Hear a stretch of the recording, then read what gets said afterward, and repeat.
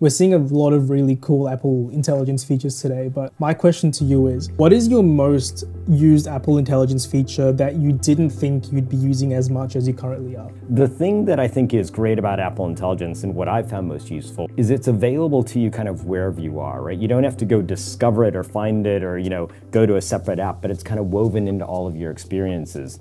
And that means for me, as somebody who writes a lot and writes a lot of emails and things like that, the thing that I have just built into my workflow are writing tools. Because I'm not a grammar expert, but I want to make sure that what I'm sending makes sense to people. And I'm like probably you, quickly dashing thoughts down. And the writing tools just allows me to be able to quickly check and make sure that what I've written makes sense, maybe occasionally change the tone, do those kinds of things. And so I'm sure it'll be different for for everybody else. They'll find their own mixture of these features and capabilities, and that's what I think is so exciting about Apple Intelligence. It's really cool that you mentioned that everything's just available to you from the get-go, and I think for me specifically, I love the ChatGPT integration with Siri. It adds a whole nother dimension to Siri that wasn't previously there. So just like how Siri will hand off specific user requests to ChatGPT, can we expect Apple Intelligence to leverage even more third-party AI models to further enhance the Apple Intelligence experience? The great thing is the architecture that we've built also allows us to then tap into and bring external models into that same experience, ChatGPT being the first of them. And what's really important about those is that they're integrated in the same way we're just talking about writing tools and other things.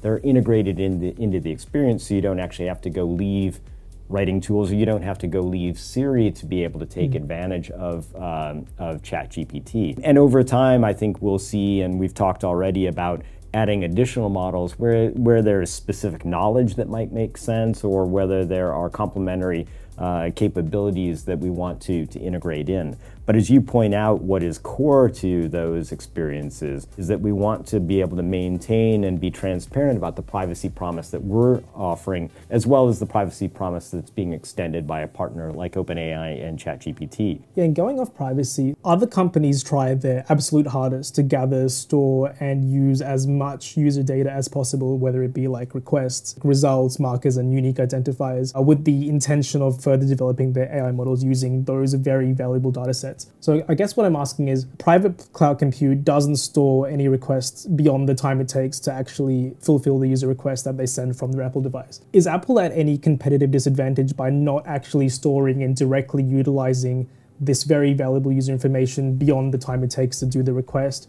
And if not, why is that? So first and foremost, if we back up, one of the core values of Apple is we believe privacy is a fundamental human right. Especially in the case of AI, one of the things we know is many users and customers are absolutely and legitimately concerned about their privacy and how are my data going to be used. And so that's why we spend so much time talking about the privacy structure of Apple Intelligence and the way in which we have built the models and the way in which we train the models, and the fact that we will never use our users' data to train our foundation models. That being said, though, in terms of training our models, we have taken a very specific and I think innovative approach. We have gone and found and licensed data sets that we can bring into our models from third parties, whether it's image or other data, and we've taken publicly available information and built those into the models. But we've also gone and done some amazing things like Genmoji. Genmoji is trained by a data set that we created because we know the style of Genmoji. So we can go build that training set and be able to then go create Genmoji that look like the emoji that you would see in iOS or macOS. I absolutely love Genmoji. It looks so native to the current style that's already in the iPhone. What's your favorite Genmoji so far? Because you can enter people like from your actual photos, and then it's fun to send people Genmojis that look like them for certain situations. It throws them off, but it's so fun. Adds so much value to the conversations. Yeah, exactly. To that point, this is my first time in Australia, and everybody's asking me, so what are you seeing? Where are you going? And so, fireworks over the Sydney Harbor is, easy one to ship off and be like, oh, I know where you are. It's, it's great that way. Amazing. Yeah, that's it. Thank you so much, Bob. Oh, no, thank you. It was a pleasure. Nice to meet you. And thanks for coming in.